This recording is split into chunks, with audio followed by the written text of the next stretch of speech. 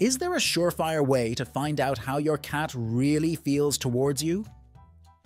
Turns out yes, there are actually 11 subtle body language clues that all cats exhibit when they feel uncomfortable in somebody's presence.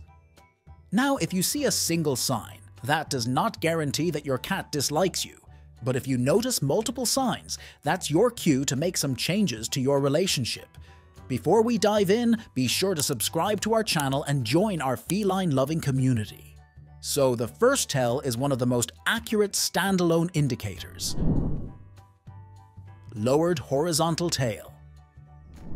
When your cat walks into the room, take a moment to observe their tail. Is it lowered or even dragging along the ground? This posture is a significant indicator that your cat might not be feeling too fond of the situation, or, sadly, your company. But it doesn't stop there. If you notice their tail tucked under their body, it's a clear signal they're not just uncomfortable, they're scared. On the flip side, a tail held high is like a flag of joy for cats. It means they're more than just okay with your presence, they're thrilled. Here's one interesting thing. Have you ever seen a cat with a shivering tail? This little quirk could easily be mistaken for fear or discomfort. But guess what? It's actually a sign of pure, unadulterated joy. Yes, when a cat's tail vibrates or shivers, they're not just happy, they're over the moon. And here's another thing to watch when you want to read your cat. Grooming in your absence.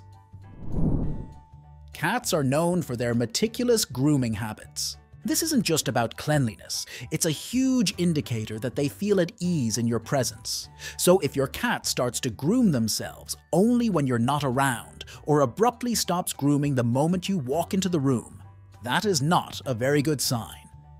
Grooming is a vulnerable time for cats, a moment they prefer to engage in without feeling watched or threatened.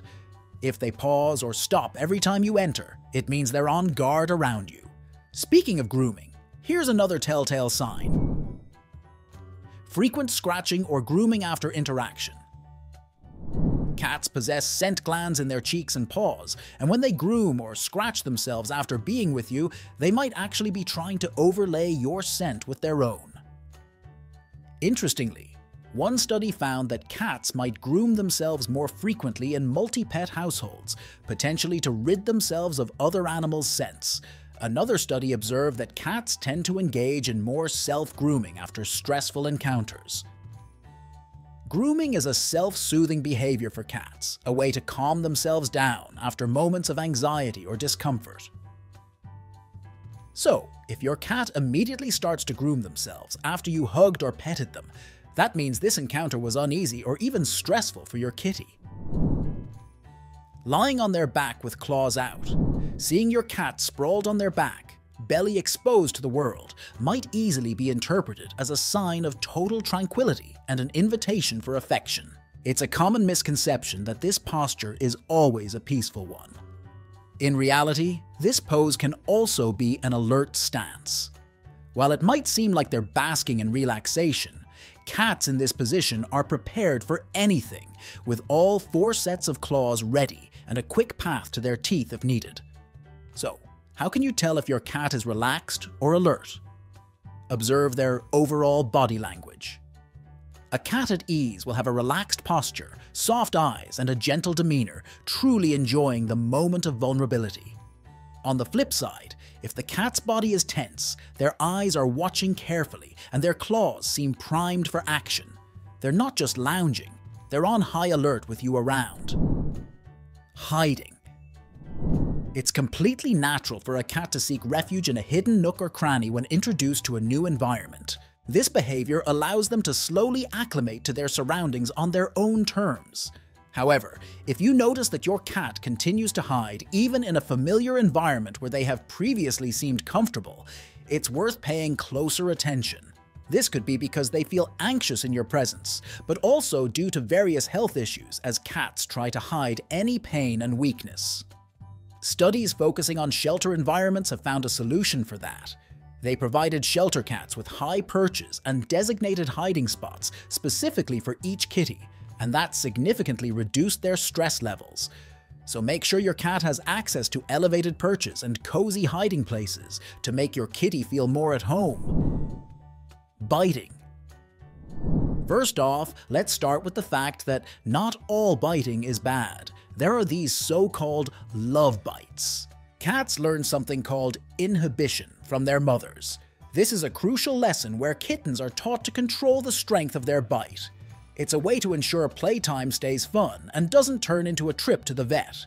When your cat gives you a soft bite, they're engaging with you just like they would with their feline family, using this learned behavior to interact gently. However, it's a different story when a bite is hard and comes without warning.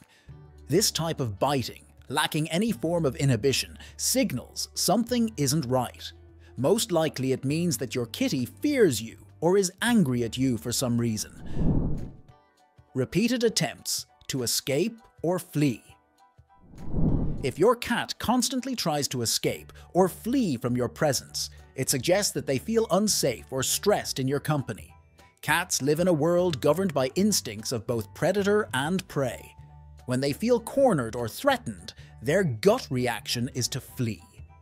This instinctual drive can be so strong that even the safety of their familiar home environment might not quell their urge to escape if they perceive a threat.